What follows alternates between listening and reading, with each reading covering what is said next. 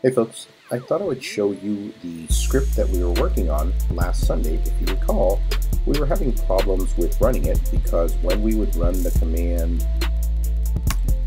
we would get all kinds of funny errors, kind of like this one. And some of us were getting the same error, and we felt that that might be the reason that we were all doing the same thing. Thing is, we were making typing mistakes, and I can show you because I have a copy of the original script that we can test. So if we type Python quick start dash good, this is what it should do. See how it has that name that we got?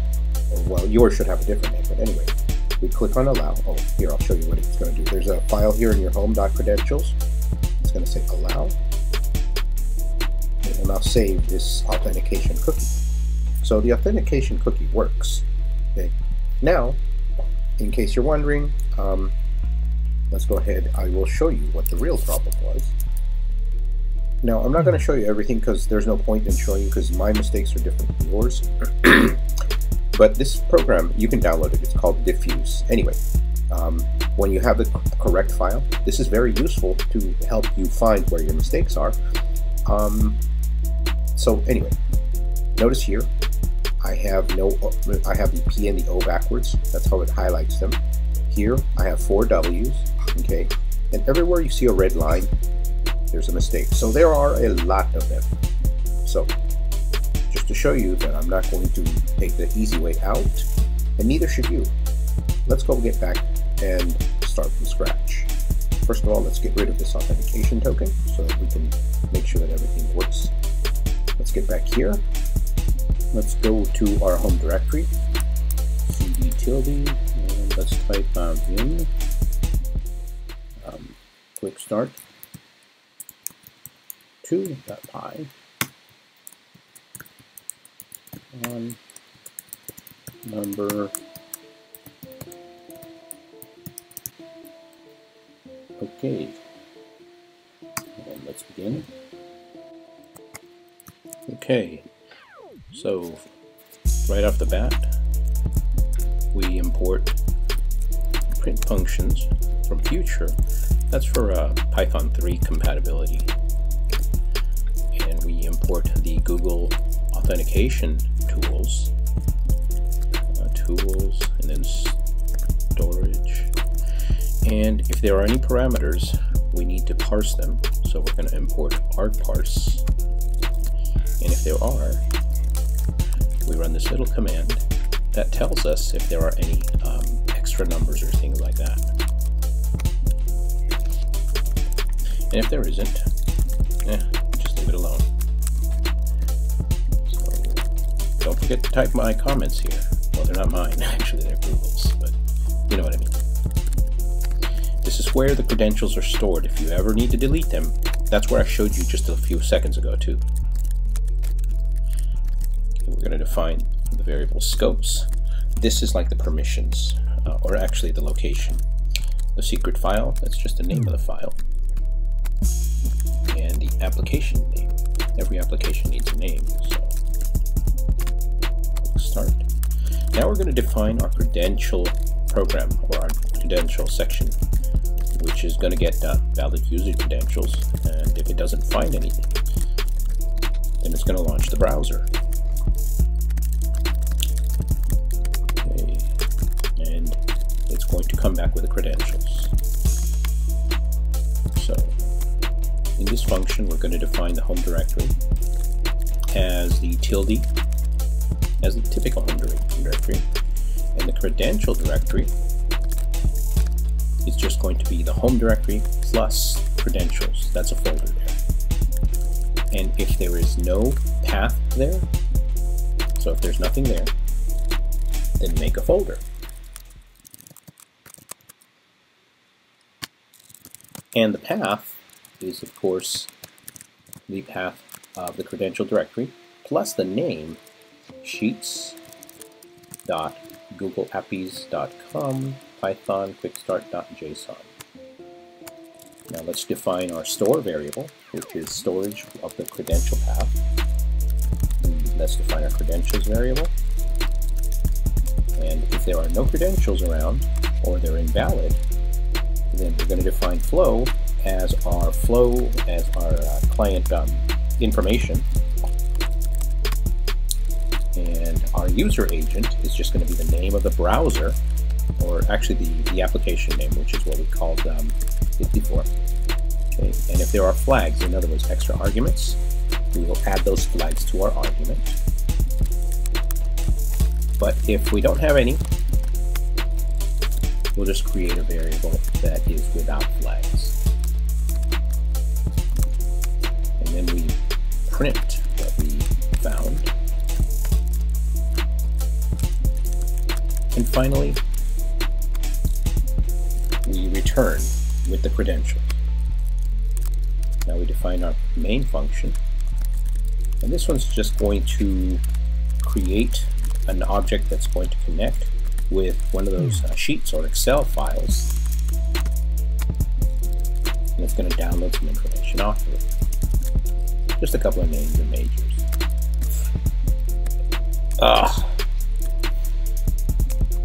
Yeah, this is no fun to type.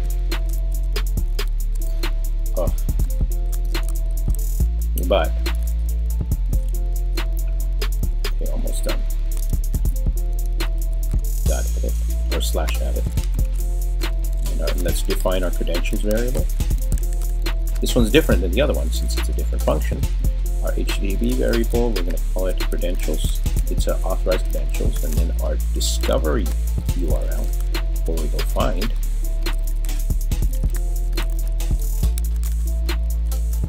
Discovery address, and we want version 4. And then our service will be the discovery build. That's going to be sheets, version 4. And that's going to be the discovery URL, the one that we just typed in line 61. Okay, and our spreadsheet identification, that's that big nasty number that I typed up there.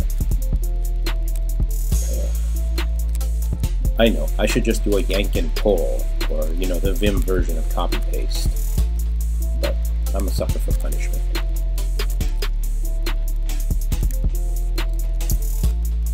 There. Now the range, this is the range of the cells. If you know Excel, you know that you've got little ranges there. Okay, and the result, we're going to grab those values from the range, and if there are no values, then we're going to go ahead and let's define our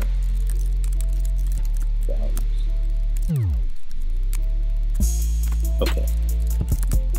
Now, like I said, if we have no values, then we're going to say nothing there. Otherwise, we print name and major, and then we print the list. And normally when we want to print a space holder, we include a %s. The first %s is the name, the second %s is the major. And here's our range. Okay, with main, and then we're going to define our main variable, or our main function, and there we go.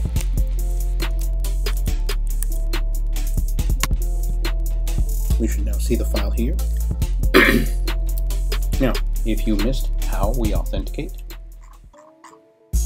we can go and do it again. Let's go to the API console and see where it says register your application. If you click on create a project, I've already created a bunch, but I'll create a new one. Click on create, click continue. That's what it's doing.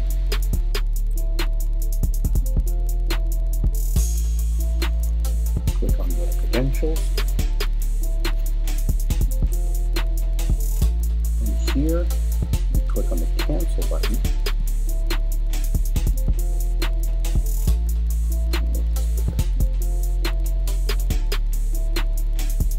Here where it says OAuth consent, click that.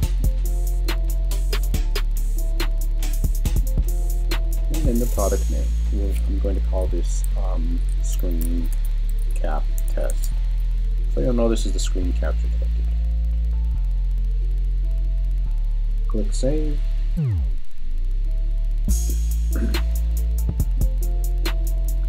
Now make sure that we're on the credentials tab. We click on create credentials.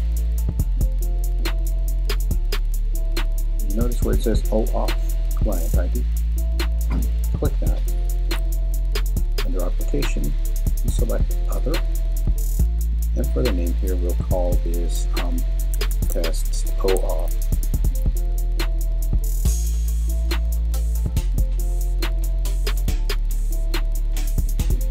Create. And we get our client. It's not what we care about. What we really care about is over here. Everything here is telling us what we need, but we want to download it. So we click on download. Okay. Click save. Let's go find where it's at. There it is. And we rename it so that it only has the name client secret.json. There we go. We already have one here, but let's get rid of it just so you'll see it. Okay, move this over here. There we are. So we have the two files we need. We have that one and this one. Now let's go back to our terminal. Okay, and in our terminal, now we just type Python quick start 2.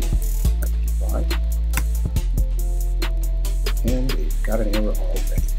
Okay. So we needed an indented block.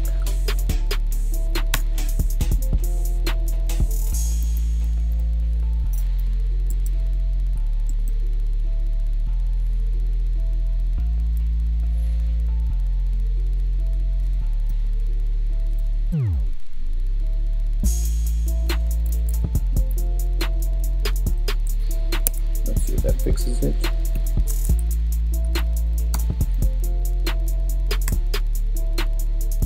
And there we go. We get the allow. Remember what's going to happen. It's going to show up over here in our credentials directory.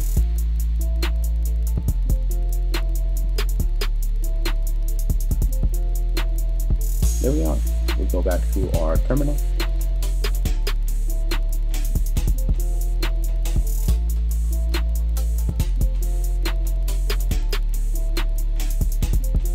As you notice, everything worked, but something in the script is still bad. So let's go look. Our first error is 82, by the way, is just the module that launches it, so ignore that one. Let's look at the next line, 69. Execute. It could be that was 69 or 68, so let's go check it out.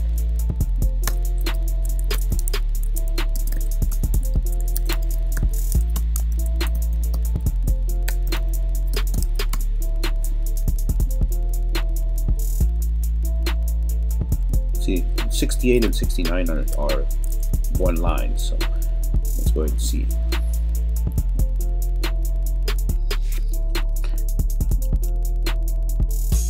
It doesn't look like the error is there, so the very other place that it's very likely my error is in this big fat long code.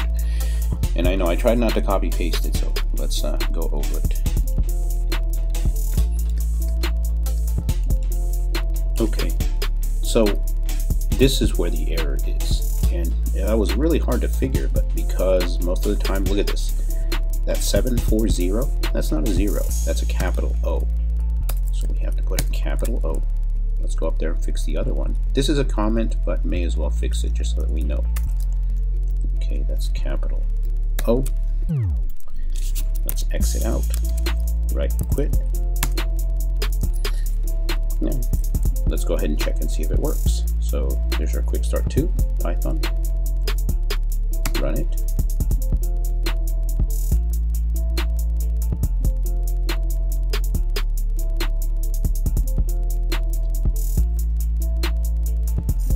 And there it is. It took a little while and it made me nervous, but as you can tell, our code is running. Okay, so the point here is, of course, yeah, you've got to just like go over that code with a fine-tooth comb and make sure. And if you do, though, everything should work. You should get that name. Once you do, we'll move on to the next stage of connecting with the Google Sheet so that we can update our databases. Okay, if you got any questions, let me know. But remember, if you get errors, it's probably on your end. Okay, take care.